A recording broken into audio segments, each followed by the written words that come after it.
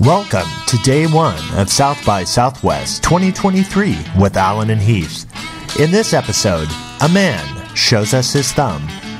We take the bull by the horns. We experience perfect Austin weather. The soothing sounds of South by.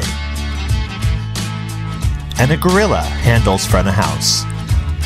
First up, let's check in with Callum Johnston and Far Caspian at the British Music Embassy. Today it was fantastic. D-Live is one of my most favourite desks to work on. It's an absolute pleasure anytime you walk into a venue and the D-Live is sitting there. It is my favourite desk to work on, and it's the most user-friendly I've ever worked with.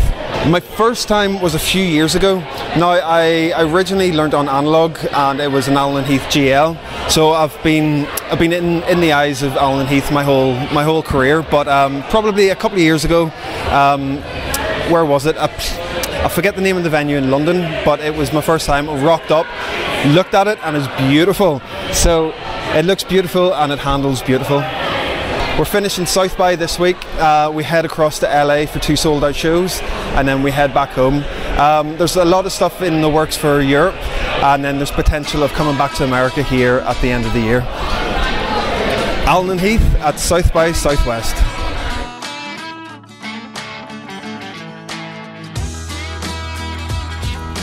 Let's check in before the show with the Ishmael Ensemble and the Avantis parked in the ATC Live venue. I love the deep processing and also the flexibility of the faders. Everything is configurable, and I think it runs it really quickly. I love the sound of the preamps. It's the D-Live preamps, and I love the large screens as well. I think that's a really good thing to have in front of me. I've used SQs, Vantis obviously, all of the D-Lives pretty much. One of my favourites being the C1500, and of course, I began mixing on a Mix Wizard back in the day, 20 years ago, so which was also awesome. We're going on tour in the UK in April. The guys are going off to Mexico without me actually tomorrow, but we're doing a UK festival with some EU dates in Rotterdam and Belgium. Alan and Heath at South by Southwest. So my name's Chris Warren, but everyone calls me Bunny. Yeah, so I tour manage and I'm front of house sound for SEPO. Yeah, so I actually bought an SQ quite recently, and I've been using it for a while because I love the size of it, an SQ5. And the D-Live's obviously the bigger brother, and for me, it's always nervous going onto console that you don't know really well out, but really in and out.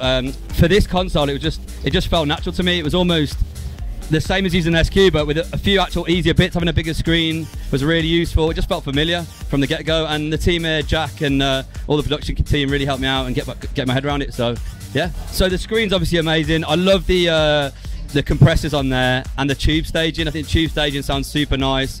I love the 16T. That's my go-to compressor, especially doing festivals like this where dialing in attack and release times, you maybe don't have the time to really get intricate with something. I know I can just chuck that on, get some signal compressed, and it's going to sound really nice from the get-go. Yeah, so we're at South by Southwest for the rest of the month, for the rest of the week. We've got one more gig on Sunday, and then after that we return to England. We've got a couple of dates in Spain in May, and over the summer we're finishing the album off, so SEPO finishing the album off, and then we go back on tour in the winter, but I can't say when exactly. Alan and Heath at South by Southwest. Thanks to Bunny and Ket and Callum for taking the time to chat with us. Make sure to stay tuned for more recap videos from venues across South by Southwest 2023. And don't forget that there are collections of videos from past South by events on the Alan and Heath YouTube channel, including rig rundowns from artists like Billie Eilish and exclusive behind-the-scenes access. We've enjoyed seeing Alan and Heath consoles in use at the show this year, and tons of awesome acts across every imaginable genre. Stay tuned for more.